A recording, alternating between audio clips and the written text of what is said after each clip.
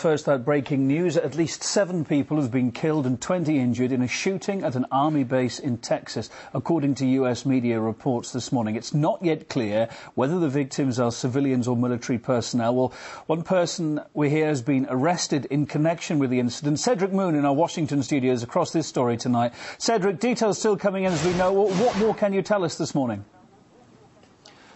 Well, Kevin, we're still kind of getting the information like you over there in Moscow are. What we're also hearing is that there might be another shooter involved, and that person may have been taken into custody by police. Joining me right now over the phone, however, is Hillary Shine, who is a public information officer for the city of Killeen, Texas, which is right next to Fort Hood, considered to be the largest U.S. military base in the entire world. Ms. Shine, do you hear me? Ms. Shine?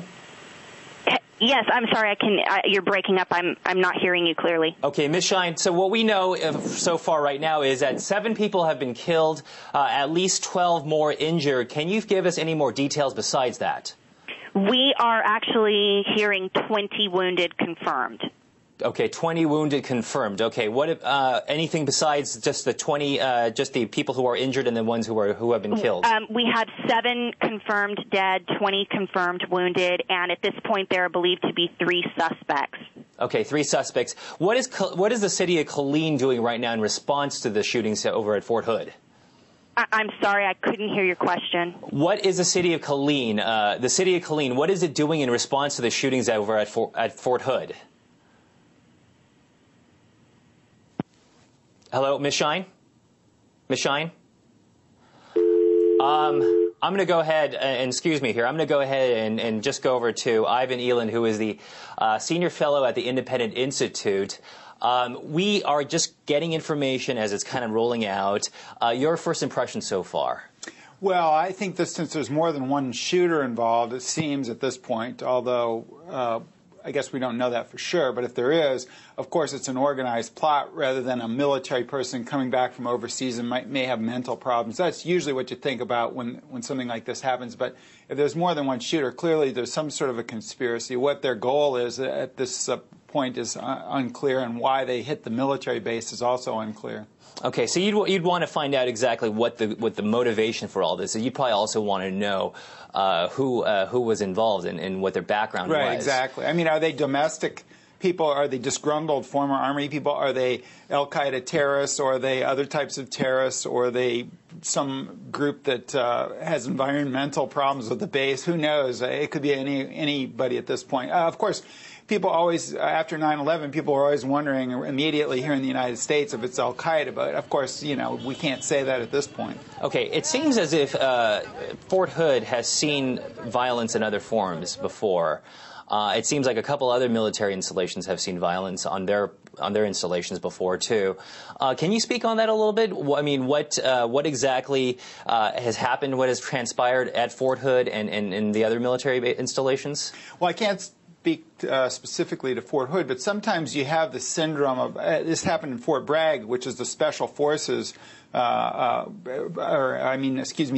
82nd Airborne headquarters, and they had people coming back there from war, and of course war is a breakdown of social norms, and they sort of transfer that violence. When you have soldiers coming back, not anything goes on the battlefield, but certainly you have to shoot people, and it's not like a regular sedate society at peace. So these people bring different norms back, and they have to reintegrate themselves, and sometimes you have problems with that. But of course, those are usually single people that are doing that. They have mental instability because of the wartime service and that sort of thing.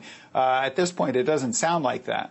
At this point also, I want to clarify that we don't exactly know who the attackers are. Right. So at this point, we're just kind of going down this path where we're thinking, or just kind of guessing on what their motivations are. Right. You had said that they come back, single individuals come back, and they go ahead and have this kind of change, I guess a culture shock, to put it in terms. What's the mindset behind that, if that is the case in this incident? Well, there's not a mindset. It's just that they may have domestic problems. They're sort of mentally unstable because of the war, and they just don't realize that they have to go back into a peacetime society that's much different than when they're at wartime. And so this leads to the breakdown of social norms in their own conduct. And this has happened several times in the recent past. The other thing that's interesting about this incident is the large number of people that appear to be killed and wounded. That also, I mean, a single shooter can do something like that, but at a military base, you know, this is not a school or some place. There's guns around, and there's people who know how to use them. So if you're going to attack something, this may be a professional job. I don't know. It's hard to say, but it's just worth noting that there's been a lot of people killed and wounded by seemingly 3 people, which it means that it could be an organized attack. Okay, I'm hearing also that now we have Hillary Schein back again, who is the Public Information Officer for the city of Killeen, Texas. Ms. Schein, do you hear me? Yes, I do. Okay. Hopefully the connection this time is better. I was asking you the question earlier about what the city of Killeen is doing in response to these shootings. Okay. What we're doing is whatever Fort Hood needs of us, which at this point is they have requested ambulance assistance. They have requested our SWAT team, and they have requested our police officers to control traffic. Obviously, when you have a military installation that's as large as Fort Hood is, and you close it to in and out traffic, that causes all sorts of problems with people trying to get on and off. And so our police are dealing with traffic outside of the fort at this point, but the ambulances are responding to victims. Okay. What have you guys done for your community, however? I mean, have there been lockouts that have been instituted all across the city? Can you kind of speak on that for me a little bit? Actually, our children were let out in an early out today, so there has not been a lockdown in our schools. But we do have a college that's nearby, CTC, Central Texas College, that is on a lockdown. It's actually rather near Fort Hood. And then other school districts in surrounding communities are also reporting lockdowns. Okay, Ms. Schein, have you heard anything about the profile of these shooters so far? No. The only thing that we've heard is that they're believed to have been wearing military uniforms. Now, whether or not that means they were soldiers or not, I would hate to guess. But there is no description, no age. I haven't received any sort of information about who these people might be. Okay. I'm also guessing that if Fort Hood is so close to the city of Killeen, Texas, and being that it's a huge Army installation, that it's probably a large employer of the people within the city of Killeen. Absolutely. You know, Fort Hood is more than just our neighbor. It's our family. It's our friends.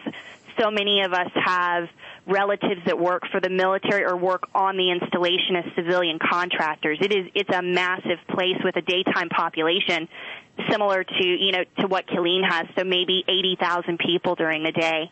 And it's a mixture of people. There are also schools on Fort Hood where children go to school, and hopefully those schools, the children had been released home by the time that this occurred.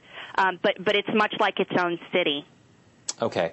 Describe to us also what the feeling and the sentiment out in the city of Killeen is now that this story has broken.